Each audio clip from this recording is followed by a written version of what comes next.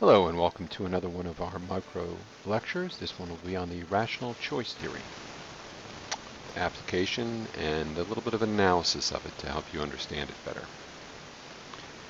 First of all, the rational choice system is really the foundation of the American criminal justice system. It has been embraced by the general public and to some extent, certainly in the recent past, by many of the criminologists inside the American criminal justice system. How would we define it? Well, the rational choice theory says that crime is a conscious decision arrived at by an individual after they consider alternatives and elect to commit a criminal act. Or, if we put it in the simplest possible way, crime occurs because people decide to commit crime. The origins of this theory lie with an Italian named Cesare Beccaria. He is seen as the father of rational choice, and he was part of the whole Enlightenment movement.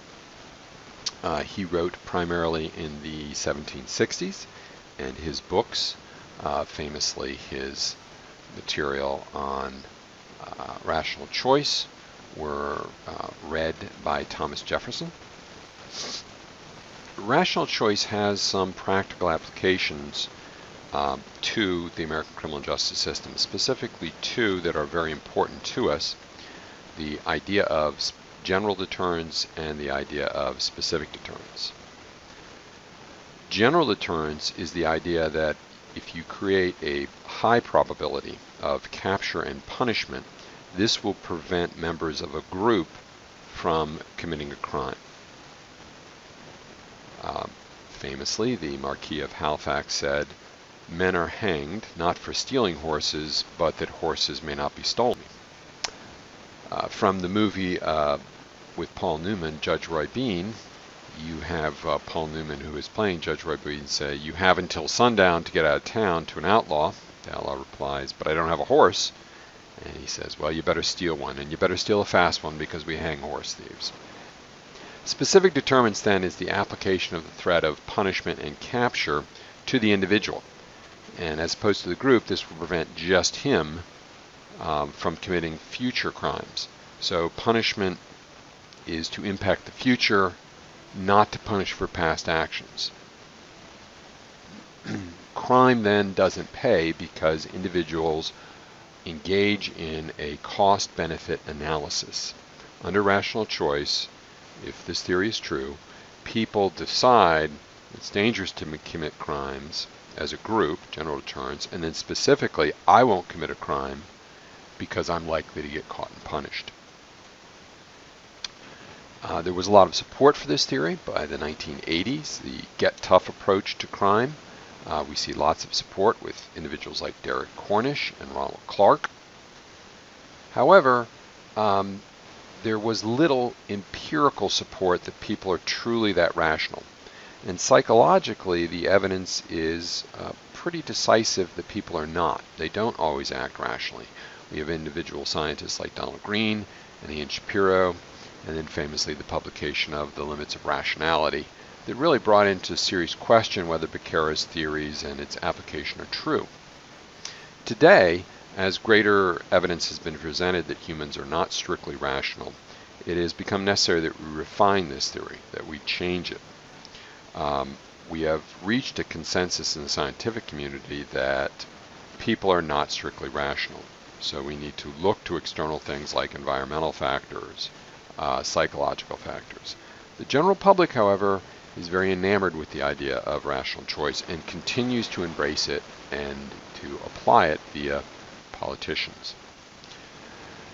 However, even those supporting the idea of rational choice are willing to implement programs that are focused more on external factors like environmental factors. It may be because they can see that as part of general deterrence, but situational crime prevention, something we'll talk about in another lecture, is one of the practical applications of this modified rational choice theory. If you want to do some future readings about this, here is a link to the rational choice theory article. This should open a new window if you click on it.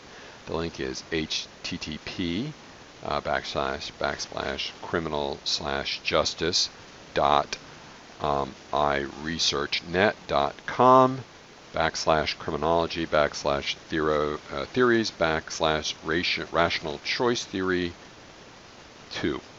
Links to scholarly criticism in the article, you can find that at https //worldwideweb.hg.org /legalarticles / rational choice as a theory of crime, and all those will be separated by a dash and 38,193 at the end. Deterrence theory, which should open a new window for you. The link here is www.uscourts.gov /sites /default /file /80_3_4_0 PDF.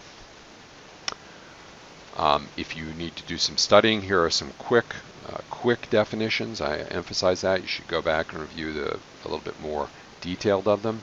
Rational choice is defined as individuals alone choose to commit crimes by a rational process of decision making. General deterrence is the idea that crime can be deterred by making everyone aware that they will be caught and punished if they break the law. Specific deterrence is the idea that individuals can be prevented from committing crime if they think they will be caught and punished. And cost-benefit analysis is the idea that human decisions are rationally arrived at by weighing the possible benefits against